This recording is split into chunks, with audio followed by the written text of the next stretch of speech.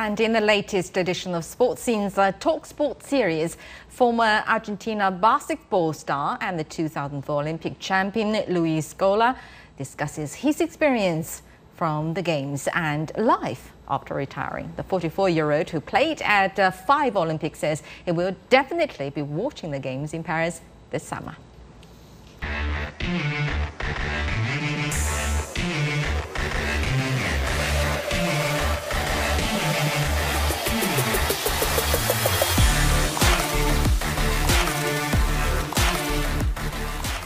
The Olympics are probably the best experience in sports. I think the Olympics go beyond basketball, definitely go beyond basketball, but also I believe they go beyond sports in general. I think it's a social, cultural event that is way beyond basketball and sports. And that's what makes it more special. And I enjoyed them a lot, all of them. They were probably, all 5 of them were the highlights of my career. So I'm very, very excited that I had the chance to be in the Olympics so many times and do the things we did. In fact, next month there going to be a new Olympics, now going to be the first one that I'm not in it after Athens, and I'm going to be, I don't know, maybe a little bit sad, who knows.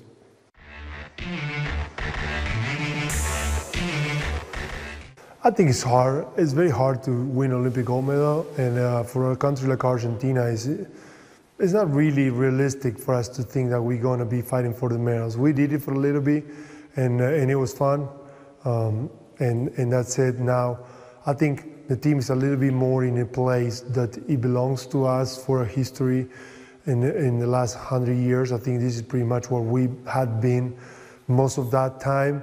There was this 10-year period in which we were able to do more things. But it's okay. They're fighting, they're growing, they're creating a new project, and eventually, over time, who knows? Maybe they can come back and be protagonists of the game of the basketball game. But yeah, it's just the way it works. You just get up and down.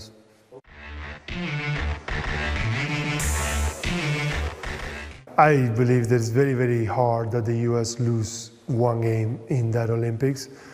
I don't think there's a chance that they will lose the medal. I don't think nobody can beat them. I mean, anything can happen. Nobody's invincible, but I don't think nobody can beat the U.S.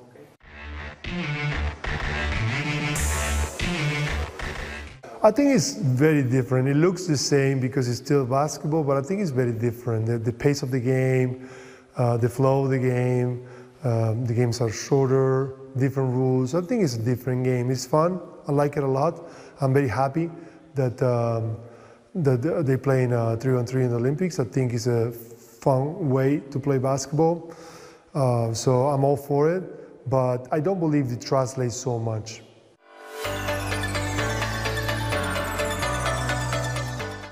I watch some soccer in the Olympics, but most of the time I watch other sports. It's just like soccer is played all year round, but I think the Olympics, one of the good things about the Olympics is the fact that you get in contact with a whole bunch of sports, but during the year they're harder to follow. So I usually in the Olympics profit that opportunity and watch other sports.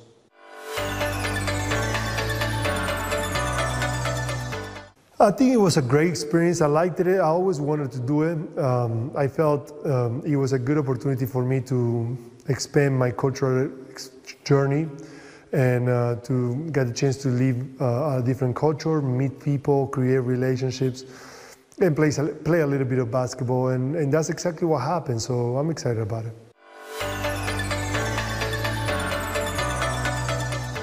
My life after retirement has been fun so far.